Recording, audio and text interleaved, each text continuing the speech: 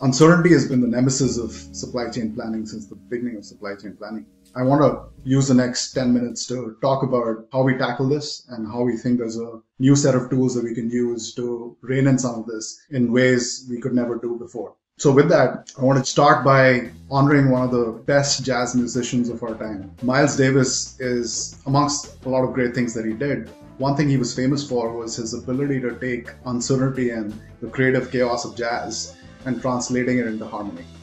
And he did that exceptionally well. And I quote, "It's not the notes you play as you're trying to transcend into harmony from chaos. It's the notes you don't play. That's important." And I think this is highly pertinent, not just for music and jazz. I think this pertains to all mathematical systems, especially those that are intrinsically tied to human systems. And supply chain is a perfect example of that. So how are supply chain planners and operators dealing with volatility today? Clearly, it's not by not playing the notes that they decide. If I had $1 for every time an executive told me that, hey, I think my supply chain planning teams are overtouching plans, be it on the demand side, where of the thousands of demand adjustments with a lot of human bias that are getting made every week, it wouldn't be inaccurate to say over 50% of those, and we measured this across multiple customers, actually go the wrong way. They're actually more inaccurate after the changes than they were before. And when you talk about production and materials, the whole notion of a production frozen window is a misnomer. People are constantly breaking into production schedules, a huge impact on OEE. And of course, they're responding to a lot of the dependent volatility coming in from demand. And then finally, if you look into logistics, there's a whole lot of overtouching going on there. People are, when in doubt, hitting expedite. And very often you find 25 to 35% of your expedites are rogue expedites. They fly first class and stuff goes and sits on a shelf. And all of this adds up. Financially, the business case is kind of pretty big if you kind of take all of these into account. But the question here is why? Planning teams don't jump out of bed every day thinking I'm going to go change a plan. Of course, they're trying to respond to the chaos around them. So what's the invisible agent that's creating this environment for them to be operating this way?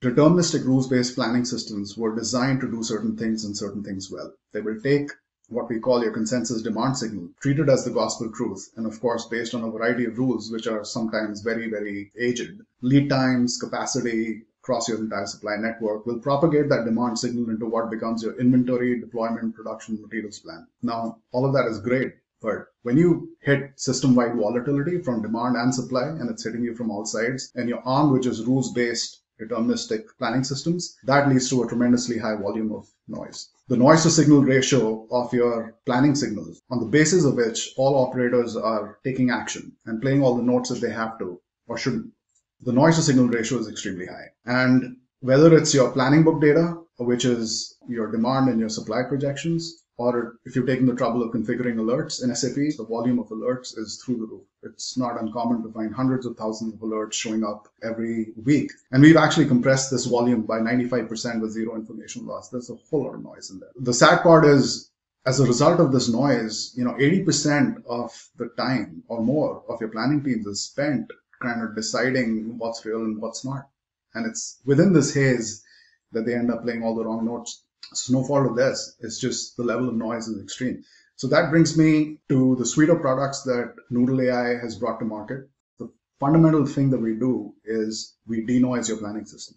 We start with your demand signal, and working with both internal and external data sets, we will give you the best hierarchical demand forecast across your network, across all SKUs, across all locations. And of course, give you the slice from a sales perspective, from a supply chain perspective, from a brand product perspective. Then we go upstream into your supply execution, and where we deal with your deployment signals, your inventory signals, your production signals, denoise those. But on the basis of these denoise signals, we then proceed to kind of give you the right predictions of risk that exists in terms of overages and shortages and so forth, and give planning teams the right recommendations in terms of what adjustments they need to make so they're hitting the right notes. And on the basis of this platform of very valuable denoise signals, we then put Athena Insights on top, where it's, our take on BI on AI, where you have a rich repository of information and you can slice and dice it and view it in whatever way you find.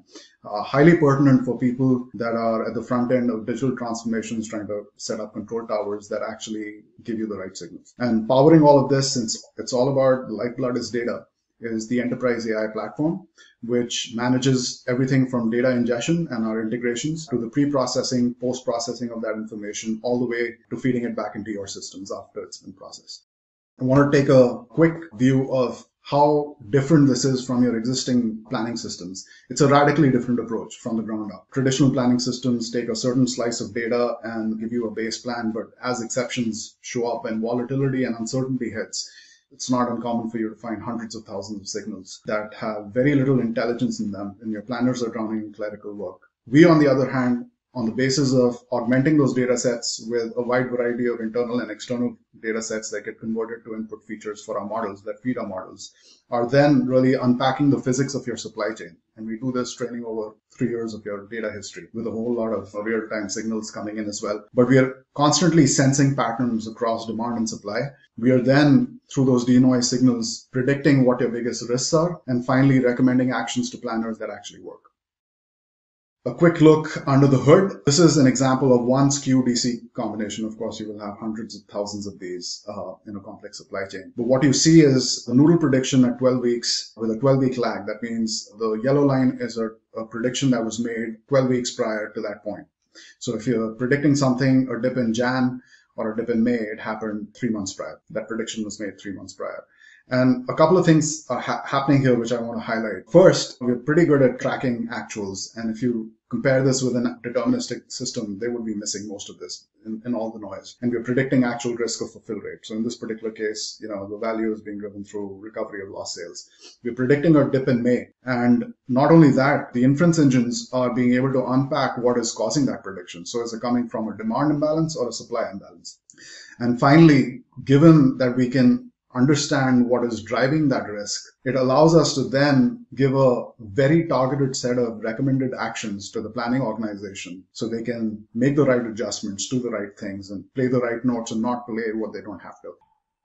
There are about 5 components in the stack that light up Athena and the suite. The heart of the stack, of course, is the supply chain AI models, and we call them deep probabilistic decision machines, and we can talk more about it in a subsequent session. But these are the AI models that are constantly sensing, predicting, and recommending action. But to light up the supply chain AI models, this entire stack has been purpose-built for speed and scale. What you don't want to do is experiment on this. It's taken us 4 years to build this, so you don't have to spend 4 years. It's built to work.